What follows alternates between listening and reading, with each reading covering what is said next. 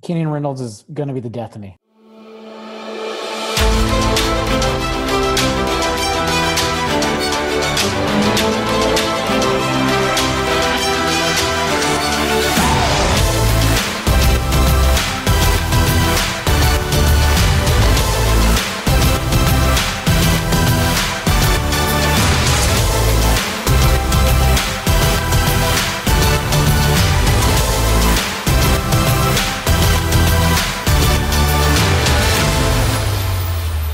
Hey now, XFL enthusiasts, and welcome to the RotoGrinders XFL Week 4 preview podcast here at RotoGrinders.com.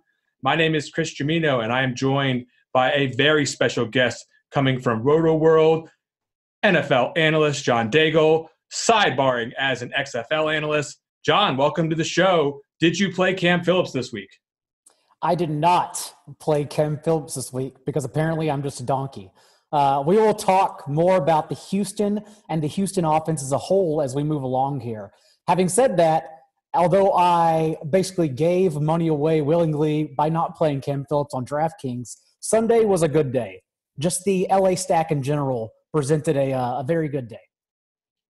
It was really fortunate that my Saturday went so very poorly because I had originally planned to play 150 Cardell Jones lineups, which, by the way, gives me the chance to give myself a big giant red clown nose for the week, because not only did I not play Cam Phillips but in all but 3 lineups, not only did I select Cardell Jones as my primary weapon for the week, but I also did not get heavily on Donald Parham, who I felt was probably my biggest mistake of the week. I didn't necessarily hate Donald Parham, but I didn't really get behind him to the point where we were listing him in our core plays this week, and I just got to take a big fat L, give myself a giant clown nose for not seeing it clear.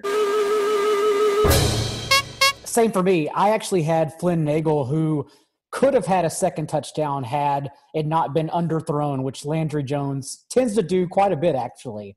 But I will say, if you got a clown nose, then I certainly got a clown nose, because you and I were a lot closer than you think. And I'll elaborate really quickly, because on Sunday, I'm looking up at an LA stack and running it back with a DC stack, Rashad Ross and Eli Rogers.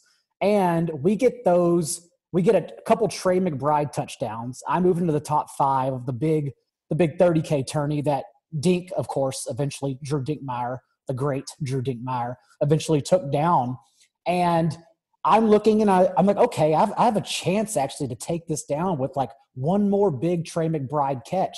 So it has to all be coming to me. And then I look up and someone named Chris also has the same exact freaking lineup. So I'm instead trying to split 15K with you. And of course, the moral of the story is neither of us got it. Dink took it all down to himself. But just know you and I got clown noses because we had the same exact lineup in the Sunday slate. Yeah, not too hard to do on a 2-game slate. I will say that I wish I could say my Trey McBride play was all out of skill, but of course, we've got something to talk about here in just a second that just sent me off the rails on Sunday. First of all, I'm losing on Saturday. All my money's going down the drain. I pivot to a bunch of Josh Johnson instead of Cardell Jones. And then, of course, I'm interested in Saeed Blacknall for some reason.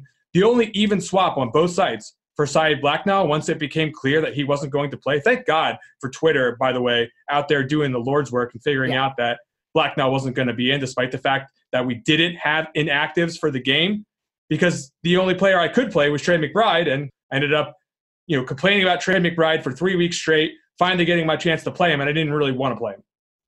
So there's a lot of teaching tools here that we should discuss in depth. And you started out by saying, yes, the first teaching tool, the XFL, I know we're 3 weeks in, so I guess there's a little leeway there, but also we're 3 weeks in. We should have inactives ready to go, especially the game that had, I believe, 7 skill players, Los Angeles. This game in general, 7 skill players, questionable or probable. So we actually needed them in a bad way, and we didn't get them. We had to rely on other Twitter accounts and beat writers on the field at the time. But at that same note, I saw Dink actually got asked this on Twitter, and people asked, how did you know to get on McBride? And you have to remember, at that point, when Blacknall, who I actually had 100% of, and had to late swap off of him, at that point, the majority I assumed swapped to Adonis Jennings. And thus, I'm not playing information anymore. I'm playing people. So rather than going to Jennings, I just blind swapped to Trey McBride trying to get an edge. And so it led me to a good day. Having said that, I think it's just important to remember that, again, it depends on the payout. And if we're playing payouts here, sometimes it's better to be lucky than good. So I just used that to my advantage. And that's why I got on Trey McBride last second. But it benefited the two of us. However, I would still like my inactives 30 minutes at least before game time, please, moving forward. Please. Yeah, right. I mean, I've been ranting about Trey McBride for weeks just because I thought he would be one of the stars of this league, and it turns out he might be. Of course, he got concussed in the game, but look, it's time to give out another clown nose here, John. Vince McMahon is going to get blamed for this by me because he's where the buck stops there with the XFL. Look, I've been a pro wrestling fan, or at least I was back in the day when I was growing up, and I'm going to cut a promo on this guy right now. Oh, yeah, Vince McMahon. You want to start a professional football league, and then you go and do things that aren't professional. Your league is a minor league. You are not competing against the NFL, as you say, but you are competing for eyes against the NBA, the NHL, the PGA, NASCAR, events like Wilder, Fury, the NFL Combine. You need the gambling crowd on your side. And if you want the gambling crowd on your side, respect us with information transparency. The fact that these inactives were not posted by 6 p.m. and then later to see that they had posted them after lock is infuriating. It's disrespectful, John. Not happy with the XFL right now because of this. This is a minor league trying to keep their head afloat. They need the gambling crowd. Give them a big clown nose. Christ. If I had to compare that to a single promo that rings a bell, I think it would be Dustin Rhodes' Hard Times promo. We went through some hard times to get there, those inactives, but we finally got them 7 minutes after kickoff. Unreal. Not acceptable. Let's get him some clown shoes too, but I digress. We got to talk about what was going on in the league because the people don't want to hear my takes on the XFL remaining viable and the gambling crowd takes that I'm just spewing out of my mouth uncontrollably right now. They want to know about these teams. Who are these teams after 3 weeks? How are they using their players? Let's go team by team and let's figure it out.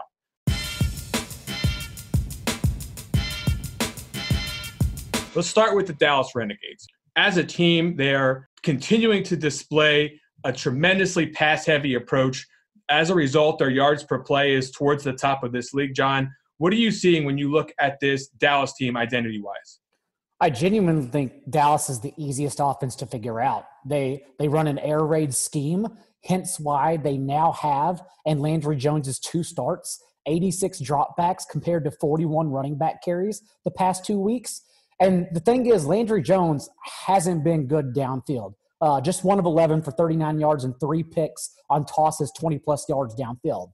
But he's going downfield, and the fact is this offense. This is how they run. We know they prefer to throw the ball and will continue to do so. So these past 2 weeks, it has strictly been Cameron Artis-Payne and Lance Dunbar working in a tandem from the backfield. But Dunbar has 17 targets in that span. Dunbar has 14 carries compared to Cameron Artis-Payne, who is leading the way in this backfield. So although Dunbar is a sneaky play, both on DraftKings and FanDuel, particularly on DraftKings moving forward, because he is more like a wide receiver out of the backfield, Artis-Payne is kind of one of my favorite running backs moving forward, if only because he is outsnapping Dunbar. He's outsnapped Dunbar 102-81 the past 2 weeks. He's actually ran 11 more routes than Dunbar the past 2 weeks as well, despite seeing 6 fewer targets. So if we know he's on the field more than Dunbar, we can expect those target numbers and carry numbers to continue to regress in his favor moving forward. We're seeing all these heavy pass percent numbers come in each and every week, John, but I think it's really part of the run game, so to speak, to use these backs out of the backfield. And it certainly helped the past 2 weeks that Landry Jones does check down quite a bit as well. The fact is they just throw the ball the most in the league, and thus will continue to get everyone involved as long as they're on the field. And their 3 wide sets are transparent. It's Jeff Badette, Flynn Nagel, and Donald Parham, who I know is a big tight end, but I mean, he's playing over 95% of his routes from the slot. So he's not even really a tight end. He's just a big receiver dominating even double coverages at some times. So they'll continue to throwing the ball. And as long as it's the same cemented guys on the field, we know we can trust their workload. Now, they're going to have their hands full this weekend facing off against the Houston Roughnecks, who are sacking the quarterback at a high rate. You look at what Dallas has done pass blocking efficiency-wise, though. They've been one of the better pass blocking teams in the league. So it'll be interesting to see who wins this battle. Is Dallas going to be able to continue to throw the ball 70% of the time and be effective, or is this Houston defense going to give them some problems? I don't know how it's going to fare, honestly, but I do know that these are two offenses I trust. I trust the approach of Dallas. They're not going to change, I would imagine. And I trust Houston being one of the most efficient offenses in the league. That's why I think this game is going to garner the highest ownership on 4-game slates on DraftKings.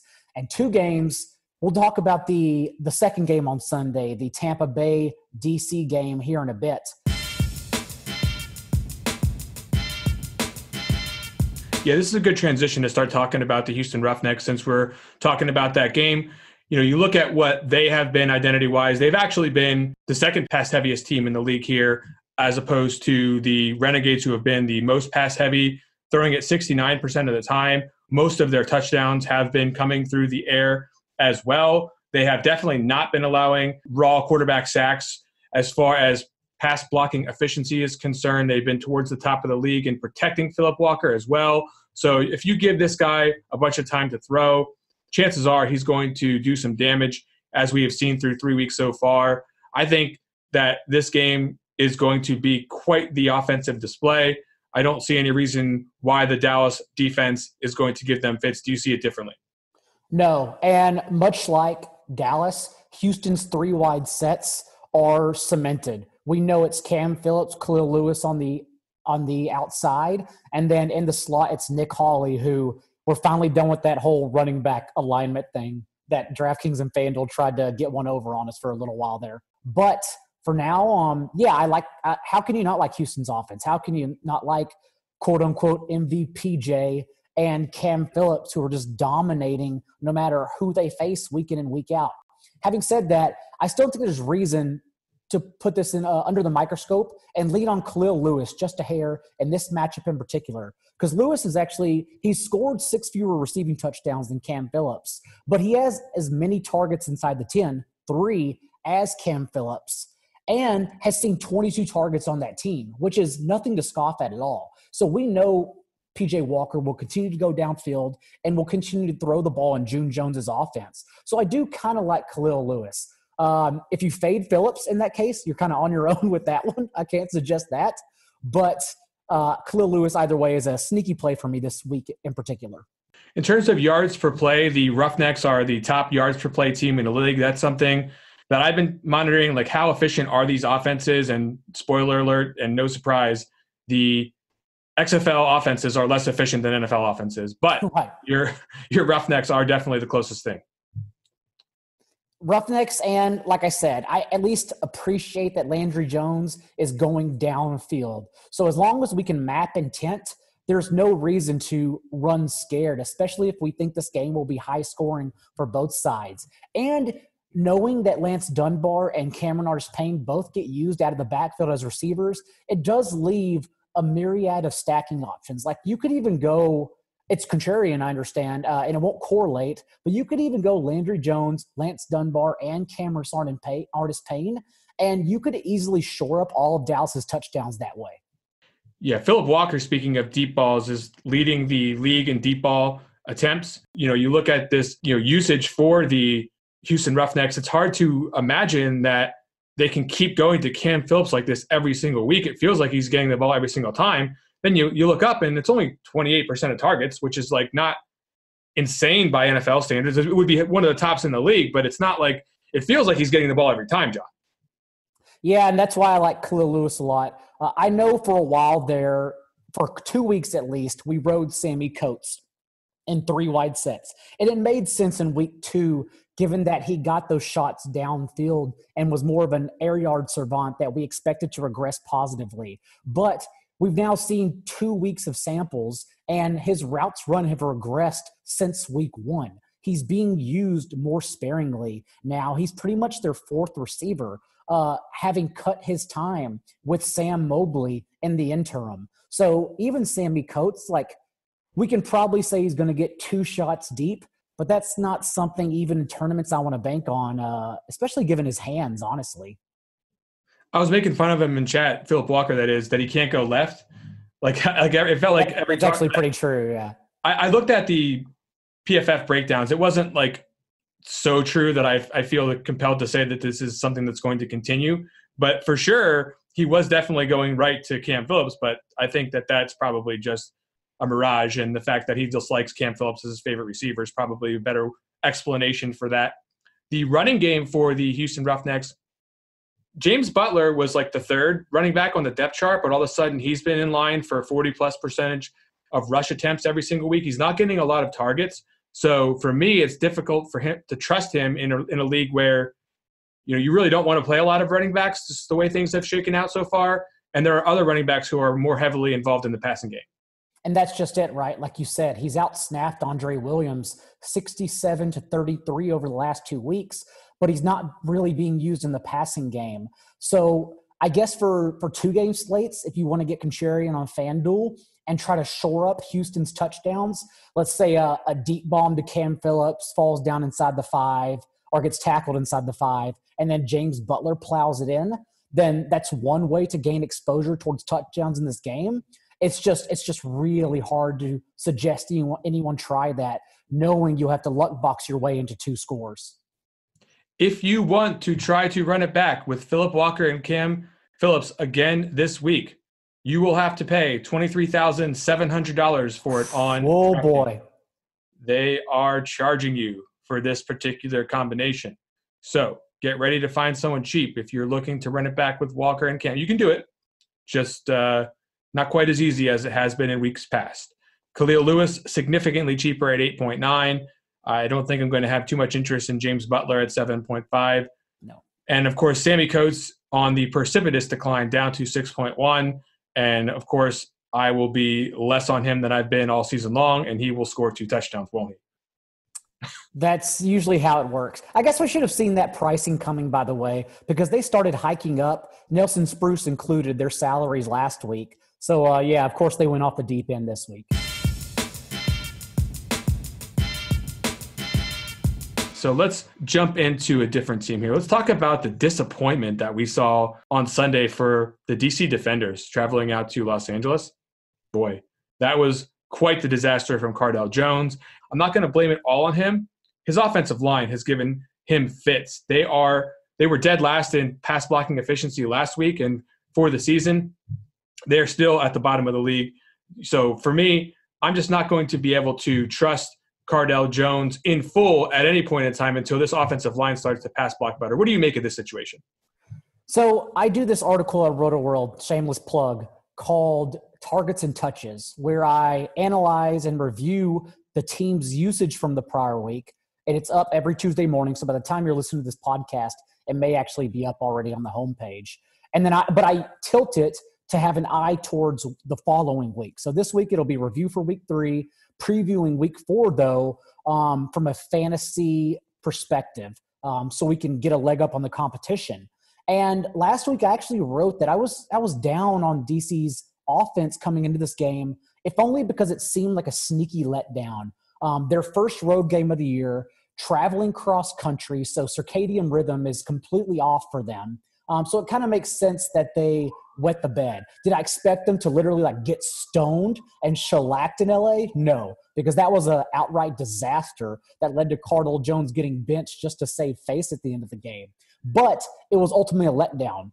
Having said that, this is a road game, but I don't want to comp it the same because body clocks are on the same tune. They're just going to Tampa Bay on the East Coast. They're just going south, in other words.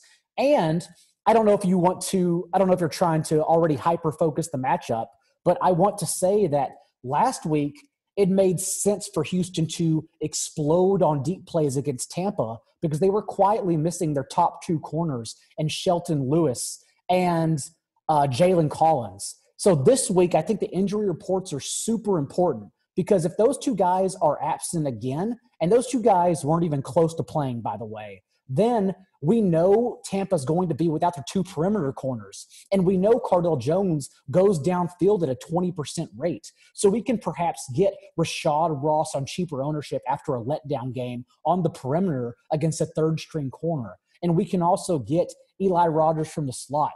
And the third – and then, of course, DeAndre Tompkins as well if you want to go that route. So I do actually think DC's in for a sneaky blow-up spot here. Yeah, the usage last week, I'm pretty much throwing it out the window because of the way that week went down. I'm just going to basically throw out this passing game work and not read too much into it. Although we saw Pumphrey get 11% of targets again after getting 13 and 15% in the first 2 weeks. And now it looks like Jarrell Presley got banged up in that game. He was out with an upper body injury. So if he's not going to be available, Pumphrey is definitely going to project a lot better because I don't think we can expect Nick Brossette, while he did play well at the end of that game, to command a huge share of this backfield. I would say just be a little bit careful, though, too, because they are getting Khalid Abdullah mixed in here a little more. And I know DC's last 2 game scripts now have been a tad wonky, which throws off the numbers because they really haven't had to use a 1A, one primary option in their backfield in competitive game script the past 2 weeks. So perhaps if this is a close game, then maybe it's all Donnell Pumphrey and they don't put Brossette and Abdullah on the field at all. But what we've seen the last 2 weeks is they haven't shied away from using 4 backs. So I would just stress caution, and I'll be looking at practice reports throughout the week.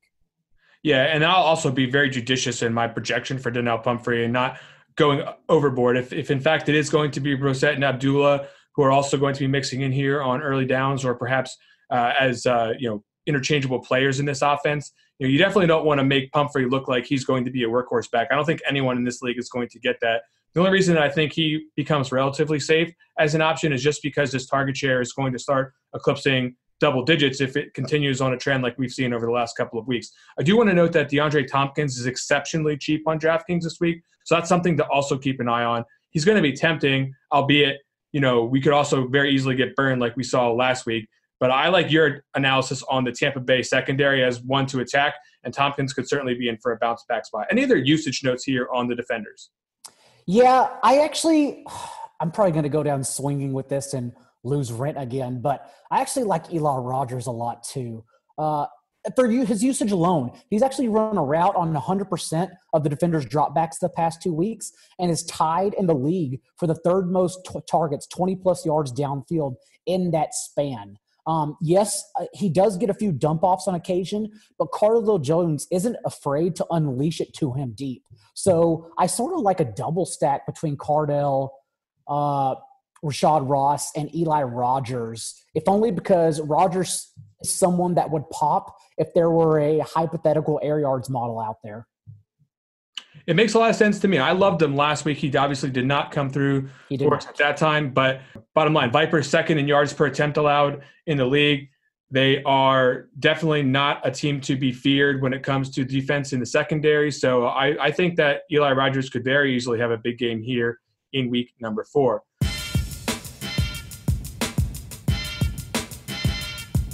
Let's move on to Los Angeles, where they were absolutely incredible last week against the defenders on offense. Josh Johnson showed why we thought he might be one of the better quarterbacks in this league. What are you seeing from them identity-wise? Because I'm not so sure that has actually been established yet.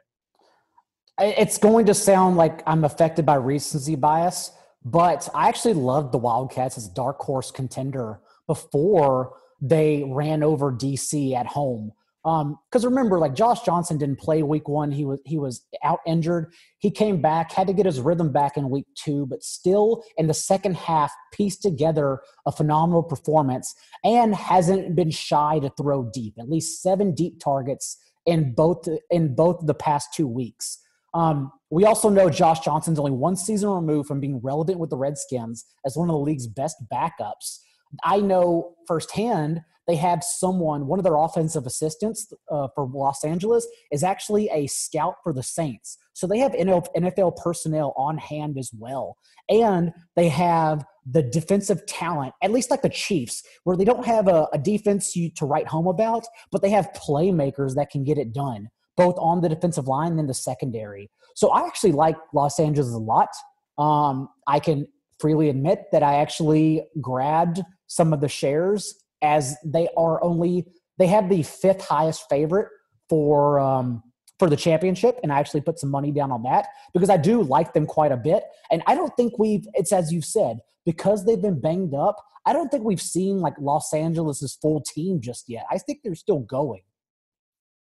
Hopefully they've seen enough of Adonis Jennings, who seems to run all the routes every single week and do absolutely nothing with them. Are you sick of seeing Adonis Jennings run routes for this team? It's going to be interesting because you and I, as we talked about at the beginning, were both on Saeed Blacknall, if only because he ran 46 routes in week 1 and then was inactive. And DeAndre Tompkins' different team, yes, but DeAndre Tompkins' sudden active and availability off the injury report, and then just to get thrown in and have a great day fantasy-wise, gave me confidence that, okay, now we know in this league, much like the AAF, any player can do this offensively for any offense if they just suddenly become active again. So I am curious who Blacknall replaces, if anyone, if he's available in week 4. Having said that, I will probably go down swinging to find out, because I assure you I'll probably go right back to him just to take a lofty chance in deep tournaments. We could get fortunate if Trey McBride is in fact concussed. He did get blasted, kind of a cheap shot almost. It's really not a situation where I'm going to be completely confident in projecting Trey McBride for a whole lot until I see some injury reports. But if Trey McBride is out, obviously that would help anyone's chance in this wide receiver core at getting more targets. Previously, it wasn't. No, I was just saying, by the way, this is sort of a similar spot that DC was just in. Like Los Angeles now travels cross country this week to play New York. And I understand New York cannot move the ball whatsoever. And LA, I haven't seen a line just yet. When we hopped on for the podcast, they hadn't released lines as far as I could find. But it's sort of a scary spot for LA's offense. I can see a low-scoring game here, if only because the matchup doesn't fare too well offensively for them. Yep, and Nelson Spruce fell off a little bit this week. I do expect him to continue to be a heavily involved piece of this offense. In the second half, he picked up the pace, so I'm not worried about his share dropping. Trey McBride was obviously getting targeted heavily in the first half, but I feel like things would even out there. I have it projected at something like 23-24% of targets for Nelson Spruce at the moment. I feel like you could even be a little bit less conservative than that with him. I just assume he's going to be the number one target here, even with Trey McBride playing well. And if all of Jennings, Spruce, McBride, and Blacknall are all active, I really don't know what to tell you. I have no idea. Well, to say the least, we can look at Josh Johnson as a favorable option here for sure if we get all these guys back, because he can clearly get it done still, even at his advanced age for NFL football. You look at the backfield, though, Martez Carter, baby. You saw it coming, right? I did not. He was one of 3 backs active. Like the moment we started seeing that Elijah Hood wasn't on the field for warmups, we pretty much knew they were going to use 3 backs: Martez Carter, Larry Rose, and DeJuan Harris. I shied away from that situation because I genuinely didn't even have a lean for an edge. I had no idea. And quite frankly, it's sort of scary for Elijah Hood, who's probably eyeing returning in week 4, because Martez Carter looked pretty good. Oh, there's no question he's going to get some snaps now. I don't see how you could watch that and then not put the guy back on the field for at least a couple. Winston Moss actually came out after the game in his press conference and said they're going to use a back by committee. So it's just a matter now if they only use 3 backs and healthy scratch DeJuan Harris or Larry Rose, or if they give us a complete nightmare and make all 4 available. It's a 4-game slate every week, and it feels like there's like 10. Because every single team has like 9 options. It's like pretty crazy how spread out all the work share is on every single team. I could use a committee that is a little bit more consolidated than 4 right now, John. All right, let's talk about the identity really quickly of their opponent this week, the New York Guardians. Look, it hasn't been good. They've been allowing 6.77 yards per attempt. Doesn't sound like that much, but in this league, it's been one of the tops. So I'm not looking at this as an efficient defensive unit. They were supposed to have a couple of good cornerbacks, but I think overall, this is a defense that is not to be feared. Yeah, it's Jamar Summers, their number one corner, I still believe is a really good player. It's just this offense isn't giving them any help whatsoever. Let's go ahead and talk about the New York Guardians. This is a team that has struggled several weeks in a row. They came out pretty strong in week number 1, but since then they have looked like probably the worst team in the league in the last 2 weeks. So the question is, if one of these quarterbacks can stand up and actually start playing competent football, can this offense revive itself? Matt McGloin wasn't a NFL backup. He wasn't an NFL third string. So to crown him the starter and think you can continually run him out, despite the fact he's now averaged 5.3 yards per attempt and a touchdown and 3 picks through 3 games, it's pretty atrocious. I would like to see Marquise Williams, if only because he adds rushing ability. And in this league, the ability to extend the play is almost everything. You even see Jordan Ta'amu getting out there. And I don't think he has the best arm for St. Louis, but at least he extends every single play, no matter the pressure he's dealt with. So I would just like to see another option besides Matt McGloin, quite frankly, to trust anyone on this offense. But Joe Horn was the surprising scratch for week 3, which let Austin Duke take over in the slot. Having said that, Austin Duke only played 15 snaps, and most of his production really didn't come when the game was competitive because, as it turns out, most games aren't competitive for New York. So if Joe Horn's back, that's interesting because at least we know he led the team in targets and target share through 2 weeks before going down injured. A player I like, I just don't know. I don't think he's worth chasing. You saw Justin Stockton, right? He didn't even take a carry in the game, but he definitely looked decent out of the backfield. But I don't know. Isn't this another 3-person committee that we're just like running for the hills from? Totally. And that's just it. That's what I wanted to say is that I like Justin Stockton a lot. I liked him in the AAF, but he got 5 targets. He only played 7 snaps. Like, we know we can't count on that hyper-efficient usage to continue. 5 targets on 7 snaps. And Matthew Colburn, who was injured and scratched for this game, was previously their pass-catching back. So if Colburn pops up or returns to health, then we know he's pretty much going to split limited time with Justin Stockton. Or maybe Justin Stockton just stays playing limited snaps and you have to depend on hyper-efficient usage again, which you don't want to do. So while I like him, like you said, he's just someone we really can't trust in this backfield that typically can't be used because they're playing from behind. For the most part, this running back situation, until it consolidates, is probably a stay away, as you mentioned. Now, in the passing game, you talked about Joe Horn. You talked about Marquise Williams. I actually have Luis Perez projected right now as the starter for this week. I don't know if that'll be the case. He did lead them on a touchdown drive. That's like really the only thing I'm hanging my hat on. And, of course, McGloin could be injured or he could be benched. I'm leaning towards injured at this moment in time. Where do you see this going if it is Luis Perez at quarterback? I mean, I watched every AAF game, so I've seen Luis Perez play football, and it's not the prettiest thing. And that's coming. And so how he ended up on the same team with Matt McGloin is actually quite frightening. Luis Perez attempted the second most passes in the AAF for the Birmingham Iron, but actually finished 14th in completion rate. And mind you, there are only 8 teams. So imagine this, 14th in completion rate and 15th in QBR in a league with only 8 teams. So it's not really like you want to hang your hat on this offense anymore if it's Luis Perez under center. He's going to launch balls. He finished second among quarterbacks, I believe, in total air yards. So he's not scared to throw downfield. But at the same time, he's just not accurate at all, and he can't hit them. So it's still, if you play anyone, I would personally only lean on Mikael McKay for his behind-the-box score usage because McKay has run a route on 100% of the team's dropbacks, no matter who has been under center. So we know he's going to be on the field at the very least, whether Austin Duke or Joe Horn are taking over in the slot. So that really, for me, is the only person I would depend on in this offense. Bottom line is I don't have a lot of faith in pretty much anyone here. Of course, on DraftKings, we live in the world of the salary cap. The player that I do hope does end up coming back and getting his usual share, or at least what we think is his usual share, is Joe Horn because he's just 3.9 this week. that would end up being a pretty good value, even if you're conservative with the projection. On FanDuel, I believe he's $10 on the 2-game slate. And as we know, minimum is $8. So it's actually not too high either.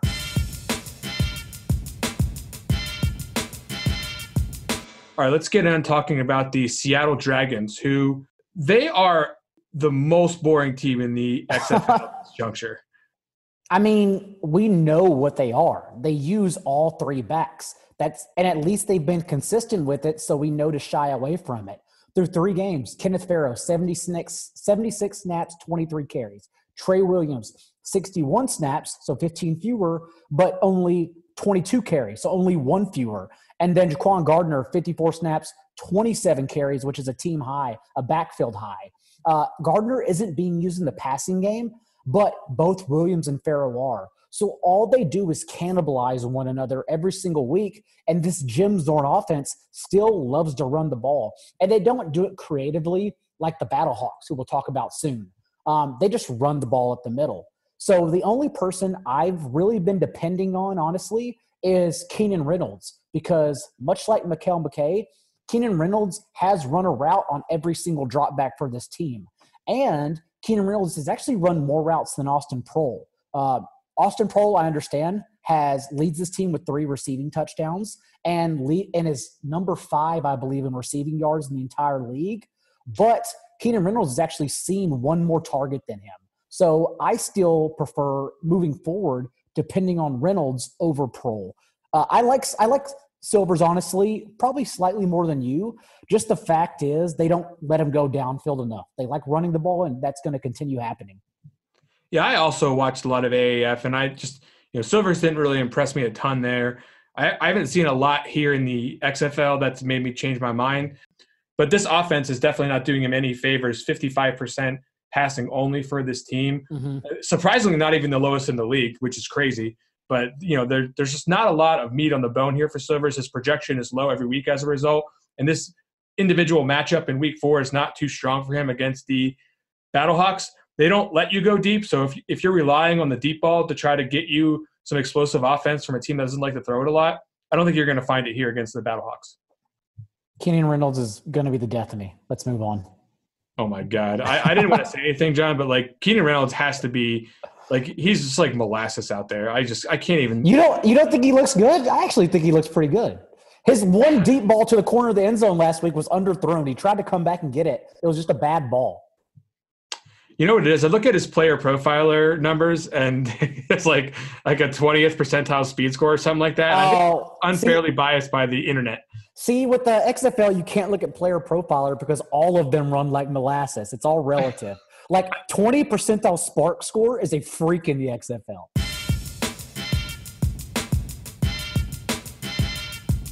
All right, let's talk about the St. Louis Battlehawks, who absolutely destroyed the Guardians last week. The huge home crowd did them some favors as far as getting the momentum. The running back duo of Matt Jones and Christine Michael absolutely plowed ahead as expected here. What are you seeing identity-wise here for these Battlehawks? The Battlehawks are interesting because they run a ton of plays, and they run the ball when they run a ton of plays. But they lend itself for the opposing offense thus to run more plays too, but it's not really done sexy, right?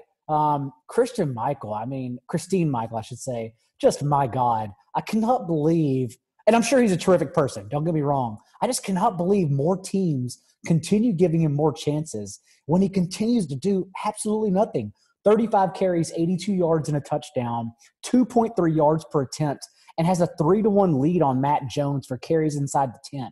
Matt Jones has been far and away the better back, yet they have yet to shy away from just a timeshare up and down, which leads players to sometimes playing both to get an edge on the field. Having said that, something interesting actually happened in the passing game this week, and I don't think we saw it come to true fruition because they didn't need to drop back Jordan Ta'amu over 30 times, right? He only dropped back 22 times, and he was pressured 5 times, sacked twice on those 22 dropbacks. And I think it's because their left tackle, Jake Campos, who hadn't allowed a single pressure on 100 offensive snaps, was placed on injured reserve quietly in the middle of the week prior to kickoff. So, and he was arguably the best left tackle in the league. Like I said, no pressures, no sacks, a clean sheet through 2 games. And now they don't have him moving forward. So I am curious to see in a competitive game, we know Ta'amu has the ability to run around and extend the play. But if he's going to be under pressure constantly, it does make this offense scarier, especially because we haven't seen a wide receiver really open himself and become the true 1A option on a weekly basis yet. It's interesting that the backs in this offense, while they are seemingly in control of the offense, they run it 58% of the time. Mm-hmm. That is incredible. They run it 58% of the time, but yet these backs are not involved in the passing game. It was 4% week 1, 3% week 2 for Matt Jones, 4% week number 1 for Christine Michael, 6% week number 2. It's not really looking like these guys are going to be a big part of what they do in the passing game unless this has just been a 3-week fluke. But they run the ball inside the 10, and we don't know which one will get the ball inside the 10. So, unfortunately, Matt Jones and or Kristen Michael, they've kind of become weekly staples, either choosing one or picking both. Certainly, you mentioned that the passing game doesn't really have an identity as far as a true number 1. Ultimately, it does still seem like you'll see DeMornay Pearsonell be involved in the offense each week, and that's probably the spot I would look to if Price wasn't a thing. Unfortunately, on DraftKings, each and every week they're recognizing that he's been the most involved. You don't – see, I'm the opposite way actually because, he exploded for that team-high 11 targets and 9 catches for 50 yards and a touchdown in week 2. But to me, he was a clear fade candidate on Sunday because in week 2, he actually only ran the 4th most routes for St. Louis. And this past week, he ran the 5th most routes and thus came crashing back to earth with 3 catches for 25 yards. So Pearsonell, although he was a standout player in the AAF, he made Oakland's team, obviously didn't do much with Oakland, but he still made the NFL this past year. He's just being used as a committee guy, so that's kind of why I've been shying away from him. Yeah, I feel like that's true, that he's definitely coming on and off the field. But I also think that when he comes on the field, he's coming on the field with purpose. This past week, they didn't really need him too much. So I'm reserving my judgment as far as what his role is on a week-to-week basis. But I do recognize what you're saying is true and that there is definitely a reason to be wary at 9,500, which is his price on DraftKings this week. That's not going to cut it. Right. That's fair. All right. You talk about the Seattle Dragons as a defense. Do you have any notes about their defense that would be interesting as far as how we would deploy the Battlehawks on offense? Unfortunately, no. Do you have a line yet by any chance? Have you seen one for this game? No, I'm with you. I've not seen lines for week number 4. So last week, whenever, we know the New York offense, and so St. Louis, it just made sense to play Matt Jones or to play both Matt Jones and Michael. So if this game is somewhat projected to be close, because the lines have actually been pretty tight. They've been pretty close. Bookmakers have been good about that. So I am curious to see this line because maybe it does lead us to lean on Matt Jones, but perhaps we can just get away from both because, as you stated earlier, we know they're not going to be used in the passing game either. Let's get into the final team here. Let's talk about the Tampa Bay Vipers. Vipers are going to play the DC Defenders this week. And this is a team that finally woke up and put some offense together. But it sounds like Aaron Murray is going to be back in the fold. And I don't know if yet another quarterback change is exactly what they need now. How are you reading the identity of the Tampa Bay Vipers coming into this game? Yeah, we don't know really what's going to happen at quarterback. We just know that Quentin Flowers has looked explosive, but for whatever reason, they didn't play him at all in the second half after he actually led them to a touchdown. So we'll have to wait and see what Trestman says throughout the week. But we do know is that Trestman actually handed over offensive play calling to OC Jamie Elizondo. And what happened is that they ran more 11 personnel with their top 3 receivers who ended up being Daniel Williams, Jalen Tolliver, and Reese Horn.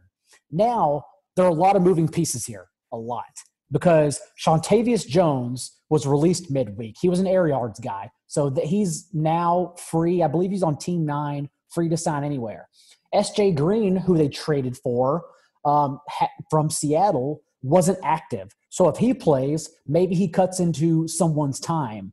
And then obviously their number one tight end, Nick Truesdale, who was an amazing player in the AAF, he was inactive. He was banged up as well. So if Truesdale comes back, I would think he just takes over for DeAndre Goolsby, and we still get 3 wide sets with Dan Williams, Tolliver, and Reese Horn. But SJ Green being involved maybe throws a wrench into something. Either way, Williams and Tolliver in particular are guys I'm interested in this week. Yeah, I'm curious about SJ Green. I don't have a lot of confidence that he's going to be a big-time player in this league. He wasn't capable of sticking with the CFL. You know, he's sort of an older guy. So, I mean, I know he knows Trestman's scheme. I know this is a league where maybe you don't have to be the best athlete in the world to find success. You know, certainly Cam Phillips isn't any kind of a dreamboat athlete out there crushing people right now.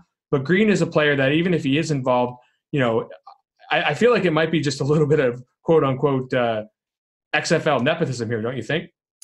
Probably. I think, though, little things like this, including on 4-game slates especially, like these little things are perhaps make or break you. Like maybe we're here today splitting 15K if we do something else right. So I just think all these little notes add up. So maybe SJ Green, who was a legend in the CFL, maybe he doesn't mean anything at all, and Tampa Bay has finally entrenched their 3 wide sets. Because if so, that'd be great.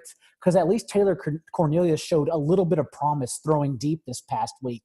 And if now he's on the field for a majority of snaps for like at least 3 quarters, that's pretty good.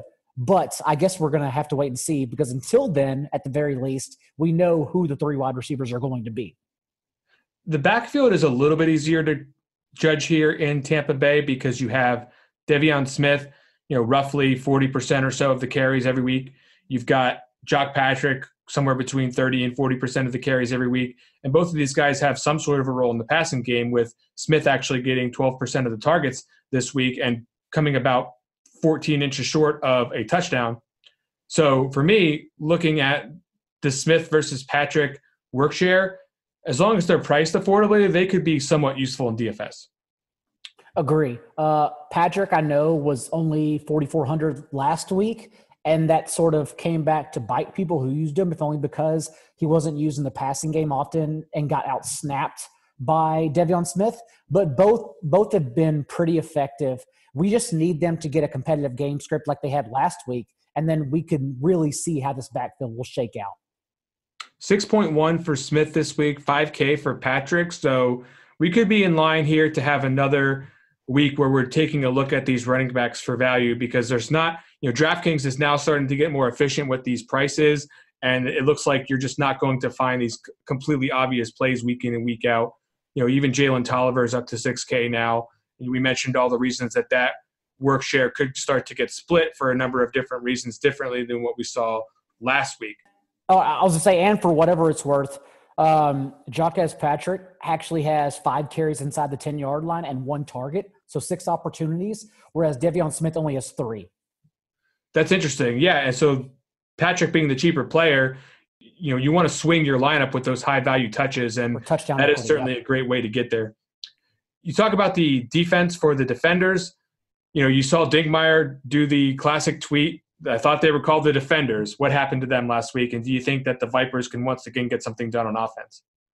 I do, especially because as we've seen in the XFL, it's been in favor to play at home. And so now we get them at home. So while I do think DC's offense bounced back, as we talked about in depth earlier, I do like Tampa Bay to hang, especially if Elizondo continues calling plays, which I'd imagine he does. We're going to have to wait and see what happens with Cornelius and Flowers, and I guess Murray for that case. But with Cornelius under center, I at least think they can show some promise. And remember, he targeted just last week Daniel Williams. Oh, I'm sorry, the past 2 weeks, he's actually targeted Dan Williams 4 times, 20-plus yards downfield, despite the fact that Williams has only totaled 57 receiving yards in that span. So while Tolliver went over 100 yards last week, I think that Williams is in store for some positive regression if you want to trust the Tampa Bay offense.